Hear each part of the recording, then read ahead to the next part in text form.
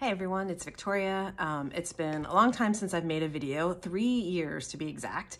I had a lumbar spinal fusion back exactly 3 years ago last month. I had my L4, L5, and S1 fused together. I had two herniated discs replaced.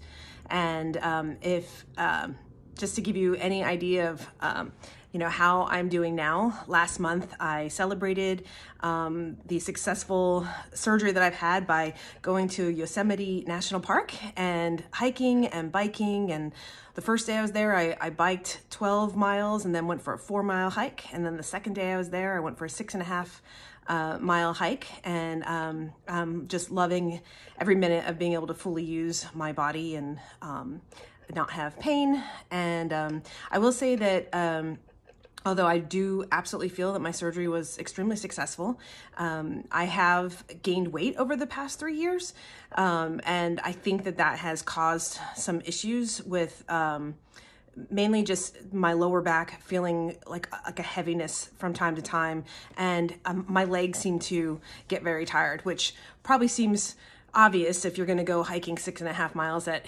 Yosemite National Park, but it feels like a different kind of heaviness or tiredness. So I'm actually wearing compression socks while I go out and do my Christmas shopping this month.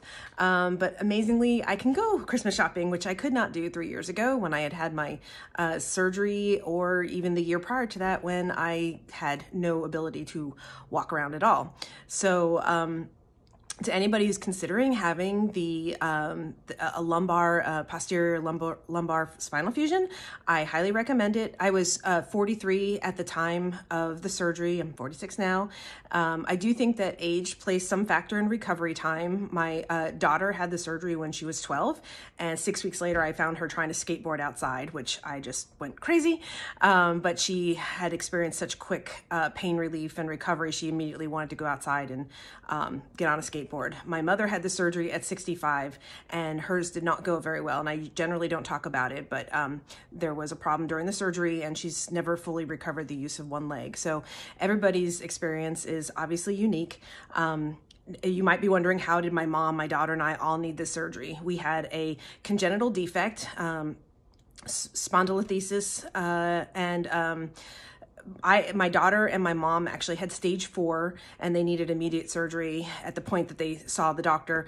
I actually was borderline between stage 1 and 2, but it was when my disc became herniated that the whole thing just sort of compressed, and I was unable to even walk. The pain in my leg was excruciating. I vividly remember waking up during the middle of the night crying because the pain was so bad. So I'm very grateful to my doctor. I'm very grateful that the surgery was successful, that I have a very active and